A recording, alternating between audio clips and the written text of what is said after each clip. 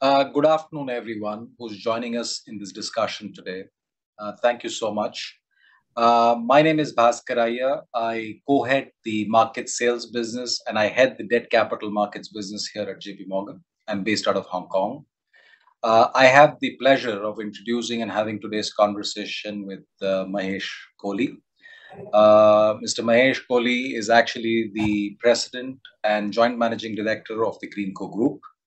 He co-founded the group in 2006 at a time when renewable energy sector was still at a very nascent stage.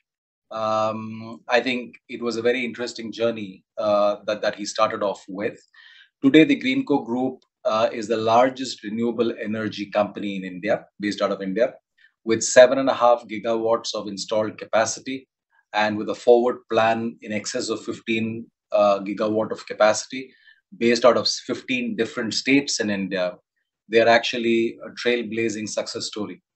So today we are joining to have this conversation, to try and understand from Mr. Mahesh this journey until this point of time and what is his vision for the future, both for the sector and for Greenco as a company. So with that, let me turn it to Mr. Kolli. Mr. Kohli, when in hindsight, when you look at this, I think Greenco looks like a very obvious success story. Renewable energy sector at a time when the world is talking about decarbonization. So clearly speaking, I think it is very obvious to everyone. But I think when you started it off in 2006, I don't think it would have looked that obvious. I think there would have been a lot of challenges as you kind of built the company to what it is today. So why don't you please share with us what this story really was over the last 15 odd years? Thanks, Bhaskar. I think what's interesting for me is that the events we're seeing around the globe today, some of the fundamentals of that existed in 2006. And our vision to look at renewables for a market like India was largely driven by the view on energy security and using national resources of the country. We believe renewables are national resources, which if we can work with proven technologies, we can deliver grid parity or fossil parity energy to the market. And just as today, that's been our belief that energy security and decarbonization are mutually trying to achieve the same outcome, which is to deliver obviously fossil-free energy to the market, but also delivering a lot more value beyond just decarbonization value to countries like India. As you know, India imports 80% of its oil and gas, and also we import a large quantity of coal. And so renewables with proven technologies delivering what we call as grid parity energy economics to the market was a core vision. And today we will deliver over 20 gigawatt hours of energy to the market. That's by far the largest. The 7.5 gigawatts of portfolio is comprised of hydro of more than 2 gigawatts, wind of close to 3.5 gigawatts, and solar of about 2 gigawatts. So it's a very well diversified portfolio involving technologies and capabilities which are well beyond just standard renewables. It also includes large hydro as well as part of that. Thank you so much, Mahesh, for that. I think what's quite fascinating for me is the fact that Greenco distinguishes itself as not just having, solar in its portfolio, but like you rightly point out, I think a host of different technologies. And if I understand that as you look forward, you are also looking at hydrogen and molecular technology and all of this also to make a difference. Can you kind of share a little bit of your thought process there as to how that will evolve? Absolutely. I think for us, we call ourselves Greenco 3.0 now, and we're working towards Greenco 4.0. And in this 15-year journey, it was all about, what is Greenco's value add to the market? And, the value add doesn't start and stop with decarbonization, or doesn't stop with the national targets. It starts with what are those technologies and pathways which we can contribute, which obviously has some barriers to it, but also some unique models which can deliver most competitive energy and other forms of low-cost, clean energy to the market. So along this way, as I said, we started with the idea of standalone renewables and we're at 7.5 gigawatts of that today. And we're beginning to call that standalone renewables as legacy assets now. We believe now that for renewables to grow, for the target country has set out to deliver, starting with 175 gigawatts by 23 and 450 gigawatts by 2030. For that to happen, fundamentally, energy storage has to be critical, and particularly long duration storage, which involves more than 6 hours of energy storage. So as Greenco 3.0, 1.0 was about enabling this fossil parity energy economics, starting with small hydro type assets. Greenco 2.0 was about scaling up this to whatever 7 gigawatts plus we have. And Greenco 3.0 was about solving the challenge of long duration storage to shift low cost solar and wind resources from 6 hours a day or 8 hours a day to make it around the clock 24/7, and also make it available at the times of demand, which is largely during peak time and other points of demand profile. And long duration storage is key to that transition deeper. Once we solve the long duration storage, we are building right now over 50 gigawatt hours of long duration storage by 2025 using what we call as closed loop pumped hydro technology, which will deliver storage at around $60-65 per megawatt compared to batteries at $250 today. It is forecasted to go lower, but today's challenges are making it even higher. With that fundamental economics being solved through long duration storage, now we have a unique scenario where we are delivering energy plus storage and able to make renewables base load available 24/7, cheaper than coal. And we're able to make energy plus storage and make it energy flexible and deliver during only peak times, cheaper than gas. So that's the Greenco 3.0 shift we could transition the market towards. Otherwise, the challenge of renewables required more coal or gas to keep balancing it. And in fact, the inverse effect started to happen where more renewables meant more coal to keep balancing it. And also the economics of coal had been on upward trend to balance renewables. So this Greenco 3.0 is that shift. And Greenco 4.0 was about how do we make, once we solve the challenge of renewables becoming base load, we will deliver the lowest cost green hydrogen globally, because the critical factor that defines the economics of hydrogen is the utilization rate of the electrolyzers and ability to use alkaline electrolyzers. And we're solving both the challenges together. And as a country today, India imports about 95 million MMSCD of gas, LNG every day. And 80% of that just is used to deliver hydrogen to industrial markets. It is not for heat, not for power, not for its energy value. It's purely to deliver hydrogen to industrial markets. And that's an amazing opportunity and much bigger transition, probably 3 times bigger. India spends about $160 billion on energy as part of GDP. Only about $30-35 billion is spent in power markets. $130 billion is spent in energy markets, or molecule markets, what I call. And the biggest hurdle to cross there is transitioning the hydrogen from LNG to hydrogen from renewables. And in the Greenco model, we call it as 85% of the cost of hydrogen is cost of energy with storage, and only a small component of that is the economics of electrolyzers. And we're able to deliver hydrogen below $4 today in the market.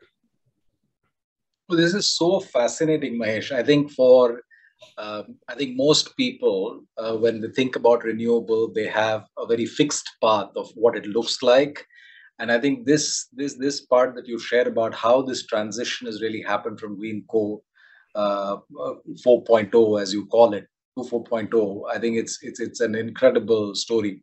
In fact, that brings me to another question, and that's getting debated quite often now, about the fact that with energy prices actually climbing up so significantly globally now, is this actually going to give a fillip in the short run to fossil fuel industry, or is this actually good for renewables because the transition cost now is actually speaking quite favorable to renewable? And I see people arguing both sides with equal passion. How do you look at it, and what's your own thought process about how will this really evolve and how will this really play for renewable sector? Sure, Bhaskar. I think the only positive factor for fossil fuel has been, at least for markets like India, which imports a big part of its fuels, right, has been the reliability factor. It's been about the ability to deliver reliable energy sources to industrial economy and other parts of the economy. And it was always argued that renewables is not a reliable source. It is it's not a firm energy source, and so you need fossil always to balance it or to really run mission critical industrial applications.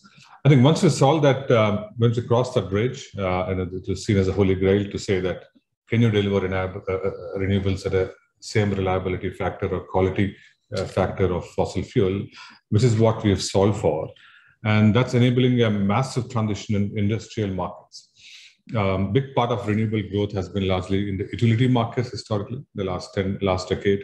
This decade is going to be about industrial transition. We have recently signed up with two major contracts with large steel producers and aluminum producers, which never would have thought about transitioning their captive energy sources like coal and gas, which power their industrial processes, with renewables involving storage, because we solve the reliability index. And for all of these large industrial markets, the fossil prices today, combined with the whole uncertainty of sources of it, and so they have really see three benefits of now renewable transition. One, starting with actually energy security for themselves, because they feel renewables is a nationalized way of delivering energy, does not depend on imports and shipping and other logistic challenges. There's an inflation-protected energy source, renewables, unlike fossil. And of course, they want to, that is a lasting benefit from delivering low-cost commodities and industrial products, and also at the lowest carbon footprint as well. So I think it's that shift. And so I've seen this previously in 2-3 cycles. Fossil energy sources at a very high price, but the reliability factor of renewables was not helping transition industrial markets. Right now, that problem is solved. So you will see, at least India alone, about 85 gigawatts of industrial energy today is held by large industries, and they are willing to transition because some of these three important challenges have been already addressed. Got it. You've also recently signed the climate pledge to attain net zero carbon by 2040, 10 years ahead of what was kind of required under the Paris Accord itself. And I think does that kind of, and I think this maybe happened about 18, 24 months back to where you are now. Do you see your confidence level on those kind of goals to be pretty much on track, or you're more confident now or less in terms of how events have evolved since then? Sure. I think we still believe 10 years is still not sufficient. We could do ahead of that, and so it is our we want to take leadership in demonstrating technologies and solutions within how Greenco operates, but also to the market. So we believe there's been rapid evolution of technologies and models today to decarbonize all aspects of both the sector and the corporates, scope 1, scope 2, and scope 3 emissions. And there's been a constant rapid evolution of technologies to enable this even much ahead of 2040. Got it. Another very interesting part of your story is very early on, you got quality of sovereign sponsors like GIC and ADIA kind of involved with Greenco. And clearly speaking, that requires a level of vision that actually speaking about the long-term plan. So for a lot of people on today's call who are looking at this sector and people who are kind of investing in this sector, when you kind of think about their own journey of investment, how should they be actually putting a framework together? Because the modeling of this sector has not been the same as some of the other sectors that have been around for a lot longer. So there is an element of uncertainty that you kind of plan for, whether it's policy or the evolution of technology itself. So what would be your guidance to people who are kind of listening in but how did that play out for you as you kind of engaged with some of these sovereign names through your journey? Sure, Bhaskar. I think it's been two legs, both on equity in partnership with large sovereign wealth funds, and also on the credit side, we did a very good partnership on the global green bond, the journey we had, probably the largest green bond issuers in the region outside China.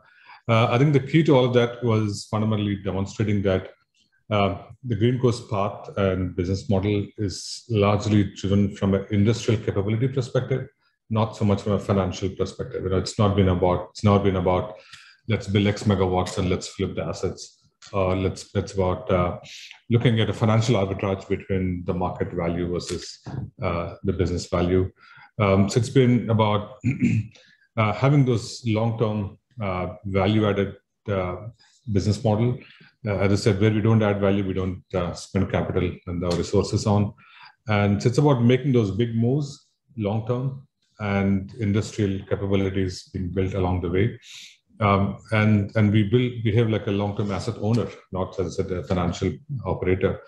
And so whether it's our sovereign wealth fund partners or equity partners or our bond market partners, we've been very fortunate to for all of them to believe in our transition, as I said, energy transition, not just at the power level, beyond that as well, and believe that the impact we're creating for the market.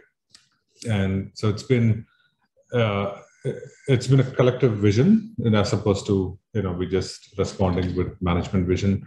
So it's fundamental to that the vision is based on fundamentals of the market, not based on financial view purely.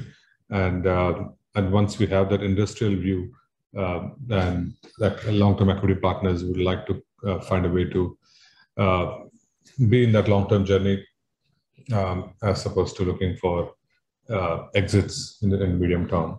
And that's been a core strength of our business. Well, that's so interesting to hear your perspective on that.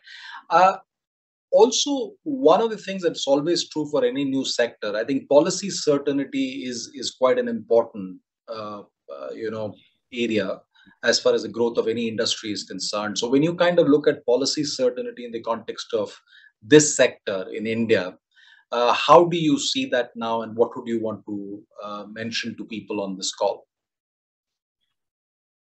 The good part of the sector evolution has been largely driven by economics, I would say, though India has committed targets at COP26 before as well, at Paris Climate Summit. But the rapid transition of renewables, disrupting fossil energy for the utility markets, now disrupting fossil energy for industrial markets, and also further disrupting fossil energy for the what I call as the molecule market, has been driven by economics and technology evolution rapidly in the last 5 years. And the policy direction, sets out those targets and benefits to the sector. Fundamentally, the sustainability of the business model is the key. So what we have always focused on is, to make sure that the business model does not depend on any subsidies or any form of large policy support in the long term, maybe in short term, yes. But having said that, markets, large energy consuming markets like India's energy market today is third largest in the world. India energy market today is bigger than combined UK, France, and Germany together, and third largest in the global perspective. It is sustainability of that sector or the growth of the sector has been largely driven by I said the policy support, but equally about the large entrepreneurship India has. It's unlike in other OECD markets, which I see here, that it's not just 1-2 large companies driving this sector. It is quite a few large entrepreneurial approach and ecosystem that's very mature that drives the sector. It's not just driven by 1 or 2 large corporates. No, that is so interesting that you kind of mentioned that. I for one didn't know that India was the third largest energy consumer in the world. Of course, in a moment of national security, that doesn't feel very comforting. but it's at the same time quite interesting to hear. So I think, Mahesh, thank you so much for taking the time to speak to us today. Is there anything else that you would want to share with the audience before we sign off? I think this decade, last decade was about transitioning economics of renewables and technology, and this coming decade is about the transition will be 3 times larger than what happened in the last decades beyond power sector, as I mentioned to you, across other sectors, including fertilizer and other markets as well. Sure, sure. Thank you so much, Mahesh, for taking the time to speak to us today. We wish you the very best in your journey as you kind of go forward from Greenco 4.0 to Greenco 5.0 and beyond. All the best and speak soon. Thank you so much. Thanks, Bhaskar. Bye-bye. Bye.